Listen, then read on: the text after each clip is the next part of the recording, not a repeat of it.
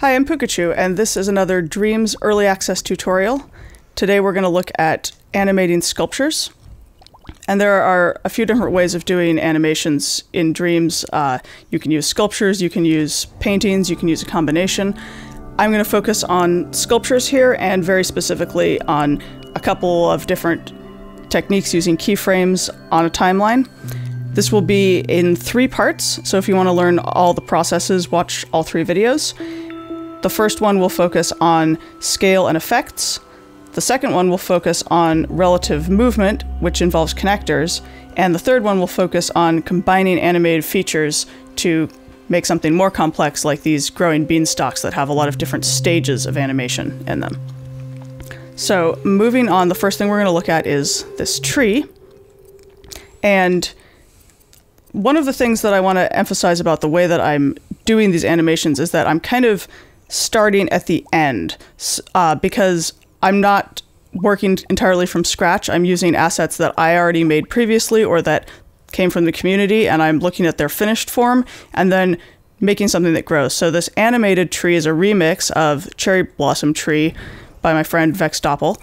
And if we go in and look at it here, it's a very nice little tree. Actually, it's quite a large tree. It doesn't actually have any of that growth animation. That is what I did, and that's just using scale and a little bit of the effects that you can do within a sculpture. So doing this, the first thing is that I start a remix. And this tree is all grouped together. It's multiple objects that are grouped. So I'm going to actually just ungroup it for starters, just so I don't have to scope in and out of that group. Starting with the animation timeline, I like to just stick it on the object. It doesn't have to be there, but I just sort of like to have it there because I think it's more tidy that way. Open up the timeline, take a keyframe, drop it in, and if you're not really familiar with keyframes, they do all sorts of things in the game. You drop it in and it automatically starts recording. You can make a lot of different editorial changes, and what we're going to look at right now is scale, and all of these little puffballs on the tree are individual sculptures.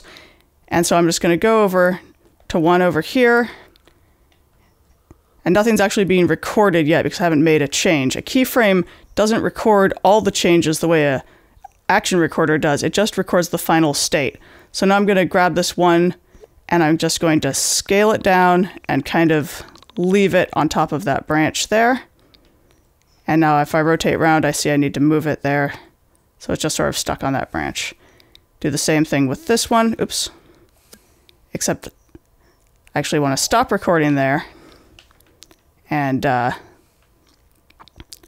this is all going to be on one keyframe, but I'm just going to back out really quick here because I want to show how you can do this in multiple stages. So I've just shrunken down that one piece there, and now I'm back out here in assembly mode. I'm going to now hold L1 and click X. Oops, getting a little closer. L1 and X to edit the keyframe, and now I'm recording again. I've already made the changes to this one, and you can see it has those little lines on it showing I made changes. Now I'm back in the same keyframe, so just to show that you don't have to do it all in one go. You can stop, you can save your project, whatever you want. I'm going to do the same thing again here, just sort of shrink this thing down. And in making this animated version of the tree, I simply repeated that process with all of these little puffballs. It sounds time consuming, but really it isn't. You know, get in the flow and go pretty quickly. I'm going to skip ahead now by going back to the finished product.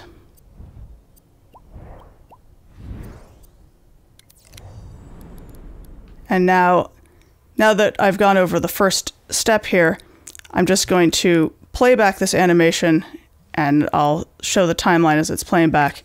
And you can see the first thing that happens, very slowly, all of these little bundles of flowers start to grow into the tree.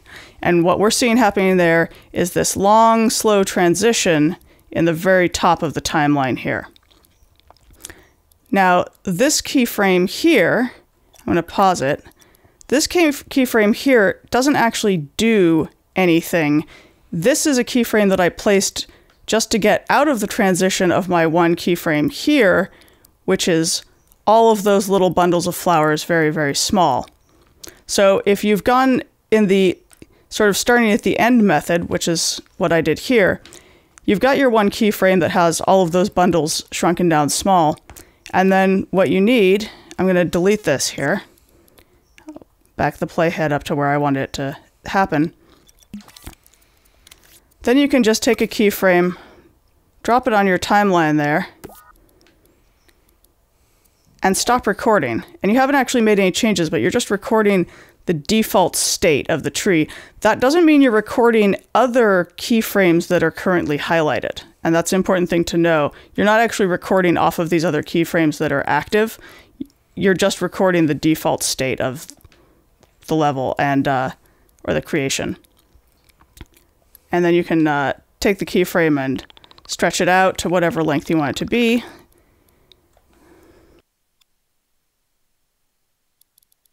So that's the process of dropping a keyframe that just records the default state of your creation. And so now if I go back to the beginning and play, you have this transition in here.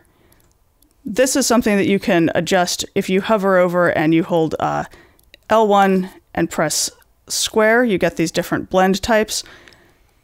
You can do a linear, ease in, ease out, or ease both. Oftentimes linear is all that you need, and that is the default, but the ease both gives you a more natural transition oftentimes. So let's stop now and look at the next stage of this,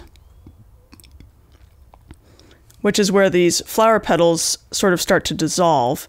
And there's two components here. You can drag the playhead back and forth to see the different stages of the animation. The component of the falling petals is actually a painting. So if I go here and I scope in, you can see that it's just a couple of little paint strokes. It's actually one paint stroke that I grabbed and duplicated and made, or I cloned and made it a little bit smaller. And then I used the duplicates tweak on there. And so you can see I have them on a plane, and those are my settings to just have those sort of spread out. And then they're also slightly animated at a 80% playback speed. And these are things that you just sort of play around with to find whatever looks good for that purpose. The other aspect of this, which is the flowers sort of dissolving a little bit,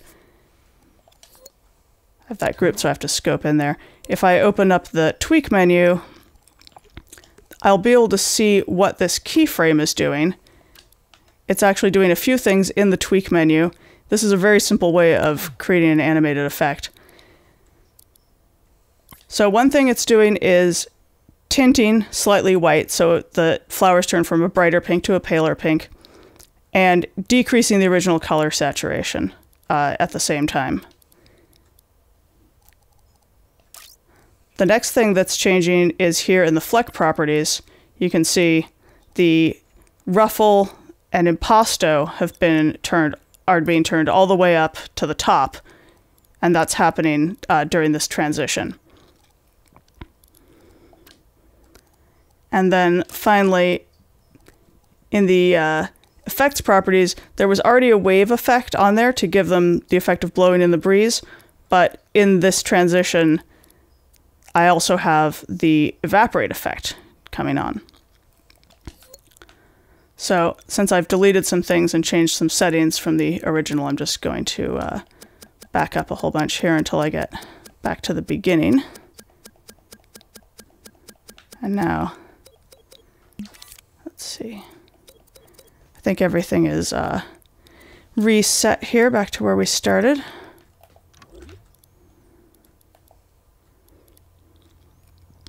And so the final component is the green leaves growing in. And, oh, and I should mention also, this bottom keyframe, this relates to the falling flower petals. They are made invisible to start with. Oops. And it's not the same as a sculpture where you have an invisibility or a visible setting. It's actually just the opacity. So on the first keyframe here, their opacity has been turned all the way down to 0, and then they come up to full opacity, so they're fully visible, and then they turn back down to 0 again on the last one. Oops.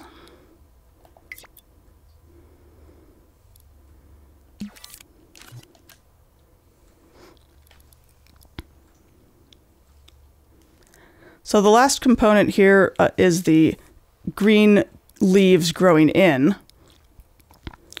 This long middle keyframe is actually just keeping those leaves, those green leaves, at a smaller size so that they just aren't really seen. And then here they gradually grow in and get up to a slightly larger scale than the original flower petals were.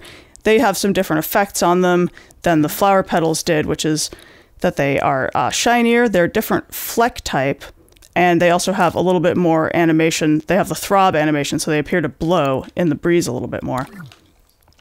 So that is the basics of how this type of animation is done, and I'm going to go over one small troubleshooting thing, which, again, this is early access, so the game isn't entirely finished, and this is a little bit of a sort of a bug in the game that has been reported and is being worked on.